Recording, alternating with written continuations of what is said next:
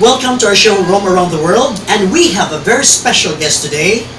She is a beauty queen and actress with a multifaceted personality, one of the nicest persons in showbiz. So, would you please welcome Miss World 1973, Miss Evangeline Pascual. Thank you for having me in your show. It's my pleasure to be here. It's nice to see you again, my friend. And thank you very nice. We met first at the Christmas party of Actors Guild of the Philippines. And I was the chairman. Yeah, you were the chairman at that time, and you were very accommodating. So I said, this person is something you can treasure forever. Oh my goodness, thank you very much for that. So, since this is a travel show, I would like to ask you on the countries you have traveled, and then what are your favorites? I've been around, probably halfway around the world many times, but gusto ko lang i-share sa iyo na maybe a year or a couple of years ago, I went on my solo venture. I went to Europe. I went on a backpack. But I had to get permission from my mother. I told my mother, Mama, I want to go to Rome again and to Europe again and go around on my own. And how old were you then? 2 years ago. Oh, okay. When people would think you can't do it anymore, you'd be afraid to do it. I traveled regularly, but I thought of jumping into that challenge of traveling on my own using my backpack. But of course, I had to arrange all my reservations here in Manila. My mama told me that you better do it now, anak, hanggat kaya mo. Because one day you just find yourself like me. She's 87 years old, and she couldn't travel anymore. So she gave me the places. I went to Rome, I went to Milan, I went to Venice, I went to name it in Europe. But I was going from one place to the other by a train. For how long was that? I was traveling for almost a month. But there was a time I was around in Rome, and I had nothing better to do, and I had to run around the Colosseum. Oh, I love that. I jogged around the Colosseum. Really? Because I was left by the tour group. And I was inside the Colosseum, but I thought I'd rather do something more sensible for me that I love doing. I was jogging around the Colosseum. Instead of getting upset or being left, oh, I don't know the word upset. Same here. So, one of my favorite scenes also is Rome. So, what are the other attractions you love there? Like, of course, you see the Vatican. Of course, you see the Vatican. Of course, you see. I went to Venice. I went to. The canals are beautiful. Yeah, but they gave me a little headache. You don't like the smell. Oh yeah. When you take the. But Venice is more beautiful in the evening, though. Yes, it's more romantic. St. Mark's Square. What is that song that they? It's now or never. It's always the music that they play when you ride the canoe. Yes, and of course, I have a friend, a dear friend who lives in the San Francisco Bay Area. She's actually here with us today. Oh, okay. And I spend a lot of time with her when we just want to get lost in the wilderness. Oh. I would visit her there, and then we pick up some tickets. We go to LA. We go to Europe together. We go to Switzerland, and we just do that in the spur of the moment. It's nice to travel. I love San Francisco too. When you are already done with your duties and responsibilities as a parent, and I would like to share and be proud of, say it with candor, that I think the children are fine. And this time, I've begun loving myself by entertaining myself. That's true. And entertaining the world and celebrating life. Entertaining the world. Let's go back. Let's have a flashback. Let's do about it. Miss World. Oh my Lord. Okay. You're 18 years old at the time, 17. right? I was illegally 17. Got you there. Oh God. I was illegally 17, a contestant at the time. The requirement was a minimum of 18. I was 17. And I think you were the tallest, or one of the tallest of the finalists.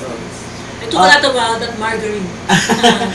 You were first runner-up, right? Yeah. But based on the grapevine, the winner was dethroned for I don't know for what reason, but you were offered the throne, like as Miss World.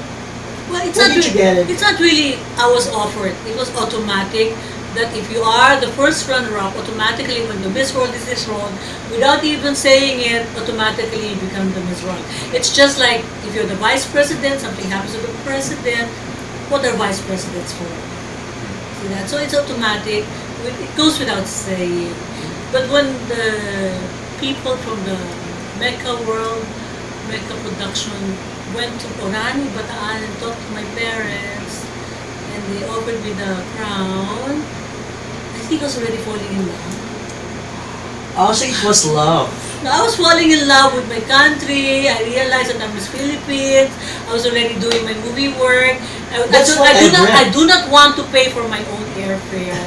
Oh, they don't pay for that? They don't want to pay for it. And then but nevertheless, little did I know when I refused the crown, for me, because that time, people were saying that the title belonged to the Philippines. I heard about that. And when they took it away from us, and then they would return it when things are over. There's no honor anymore. It's going to be like stooping to low. That's what I've heard. That's why I want to clarify with you. I've read from newspapers and stuff like during the contest, and which I viewed part of it. You should be Miss World. Well, it's no questions asked. It's automatic. But sometimes, like, not all contests are fair and square. They have their choices of their own. So, again, hindi naman. Ang nangyari naman no, it's on my opinion. Yeah. Ang nangyari naman doon, automatic kasi na, I'm not trying to defend myself. Oh, yeah. Automatic naman na gano'n ang mangyayari. Kaya lang, I refuse to be crowned.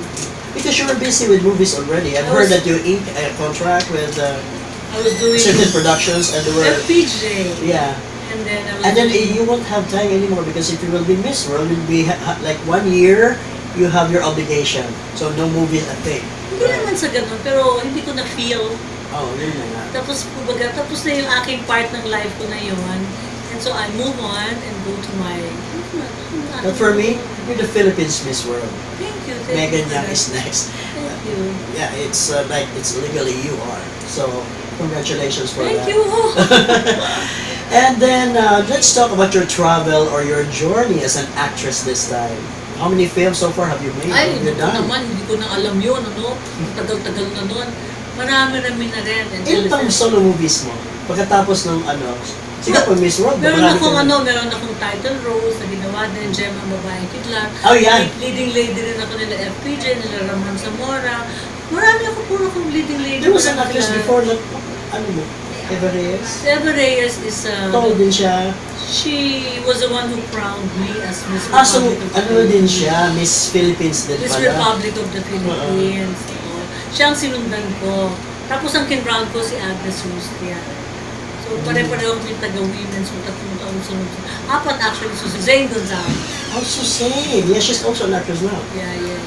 What are your favorite films? Uy, lahat naman eh. Lahat naman. Pero yung talaga, it required yung acting talaga na emotional, mental. The fun of it all is doing a film with the FPJ, syempre. Oh, syempre. He's the king. The king. Ilang FPJ ka? Ginawa namin ang pangalan Medjavilla. It was an entry to the film fest. And then, nagkaroon ng dalawang kasunod, Medjavilla Part 2, Part 3. So I think that's, I don't know, basta nagkaroon siya ng sequel. So, Intriga konti. Because you're beautiful, galing Miss World. Hindi ka ba naligaw ni FPJ that time? Hindi eh. Tita Shawi ba?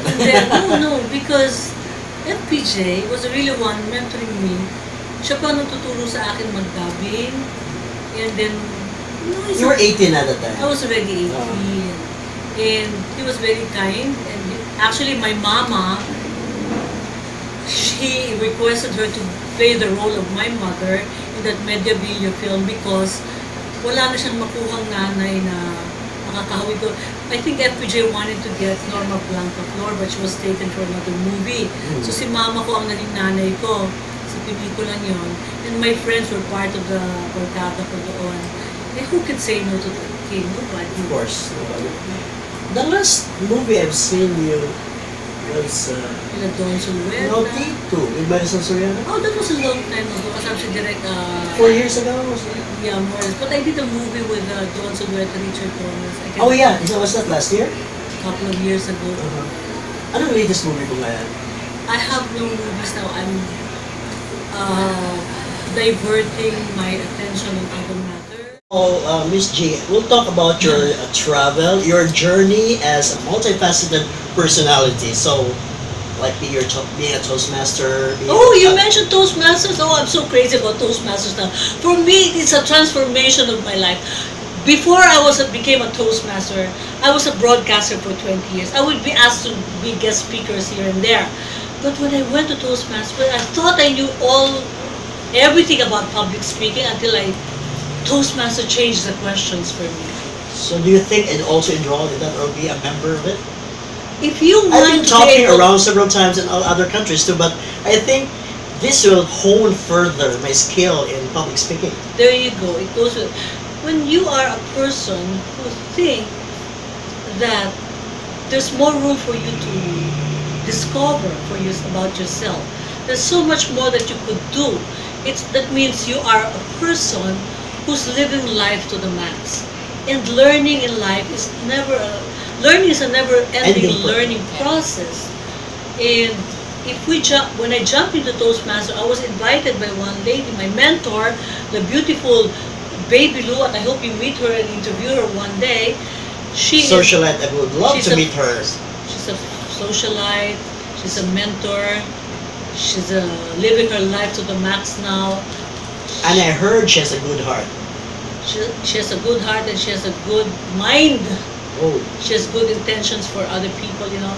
Well, the first time I met her, I thought she would be my inspiration in developing myself further. But when she was already mentoring me, I was hating her. Oh. Because she was telling me all the wrong things about myself. Which is good. My public speaking. When I thought I was great, I was good. Oh, she dished it all out to me. But you know, I had to bear it all because I just want to learn. And that's the way it is.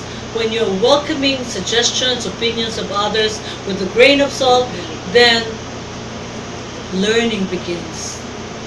Growth begins.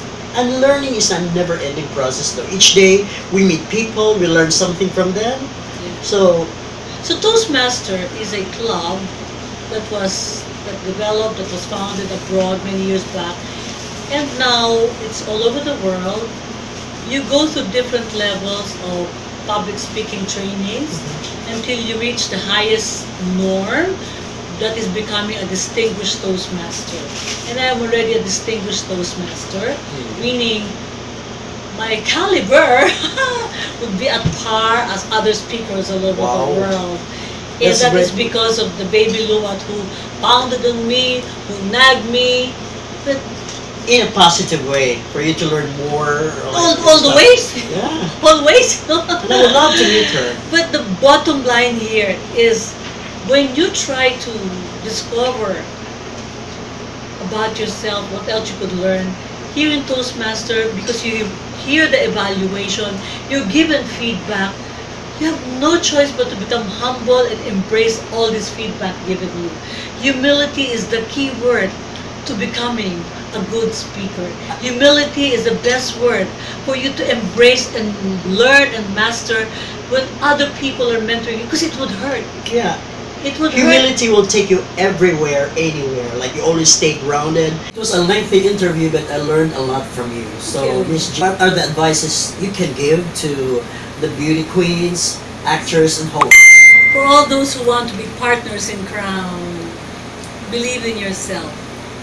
Once you start filling out the forms as a candidate of any beauty contest in my book, as you sign that means you believe in yourself, you're beautiful. And in my book, you're already a beauty queen. Go positive.